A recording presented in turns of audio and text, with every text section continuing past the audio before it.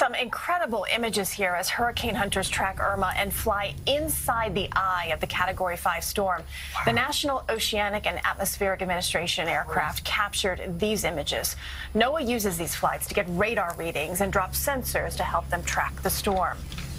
And last night, Air Force Reserve hurricane hunters took this striking photo here. That is the moon through the eye of Irma. Wow. You can see the curve of the clouds in the storm's eye at night with the moon fully visible there.